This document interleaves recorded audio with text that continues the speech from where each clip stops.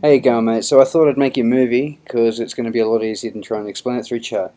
So what we're going to do is we're going to command copy, which is command C. Now just to run you through what's what, to turn that all blue, we're going to go command, then press A, and then press command, then copy. And we'll take our XSL and stick it in this bit.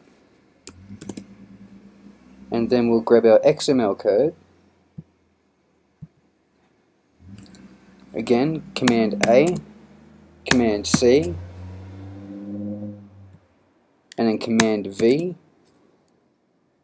and then we simply run it, and then we open result, and there it is, as you can see here. Now we're going to press command shift 4, and then we simply just drag around that, release, and we now have our screenshot somewhere, if I can find it.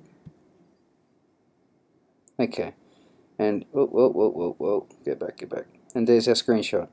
You would simply take that screenshot and put it in a file like I've done over here. Hang on. Get downloads.